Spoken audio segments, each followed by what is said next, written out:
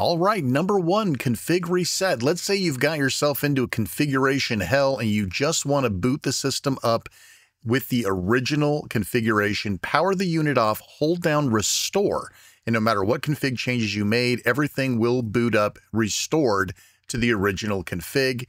Absolutely perfect. Next up, let's say that you plug your C64 into a display that can't display PAL, or it's rolling and you can't read it, it's black, whatever. Here's what you do.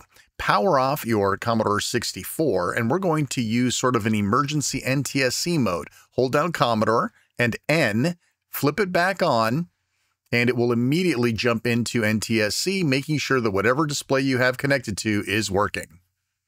Number three, cartridge dumping. I get asked this all the time. Can I dump this cartridge or any cartridge using the Commodore 64U? Unfortunately not.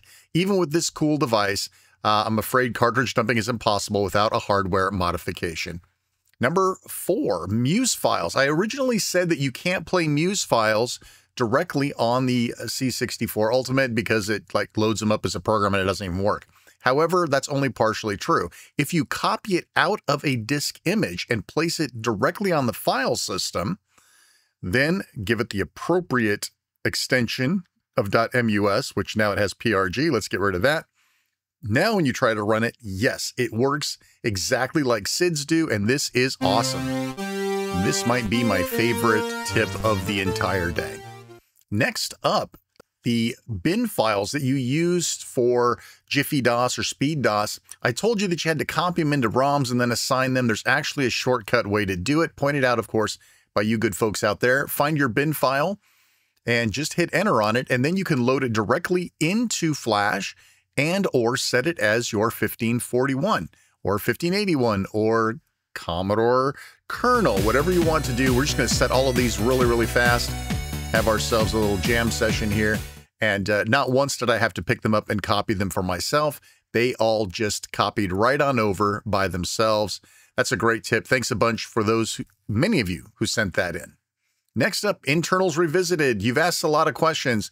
First off, where is the micro SD card slot? It's not outside the machine. It is internal right here. I realize everything is marked on the motherboard, but it's kind of hard to see.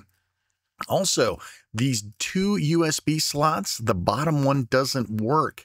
That one at the bottom doesn't work. Only the top one works, so make sure you're using that one instead. Now, can you take an old Commodore 64 keyboard and wire it up to this brand new Commodore 64? Believe it or not, you can. And forgive the condition of this one. It's a little old, but you can see it does indeed work, and that is pretty dang cool. USB ports, what can you plug in there? Can you plug in a USB keyboard to the USB ports and have it work? Believe it or not, you can, and it works actually very well. What about a hub? Yes, you can plug a hub in, but make sure it's powered or you may have problems. Do yourself a favor. If you're going to have a hub, just get a powered hub. What about an Amiga mouse? Can you use an Amiga mouse? I realize that's not USB, but it doesn't work anyway.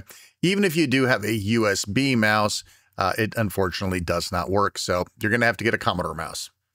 Thanks to the power of API calls, you can actually write your own software like this tool I wrote in PowerShell to control your Commodore 64 remotely. How cool is that?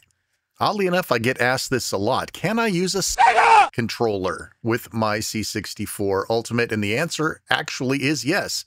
We have a wired one here. Wireless ones would require power to the 9-pin port, which this does not have, so don't try to use a wireless one. But a wired Genesis controller, this works a treat. The A button and the C button aren't going to do anything nor start, but if you got one laying around, it works. All right, so in one of my previous videos, I mentioned that if you had Drive 8 as a physical drive and Drive 8 as a virtual drive, when you tried to launch something like Maverick here, it wouldn't work, right? I basically told you to unplug Drive 8, but there's another easier way. Simply go to the A drive and change it over to Drive 10 or 11. That moves it out of the way, and now you can actually run Maverick from Drive 10. Remember, not every game, not every piece of software will run from a drive that's not 8. In fact, a lot of games, especially like commercial games, aren't going to run on Drive 10.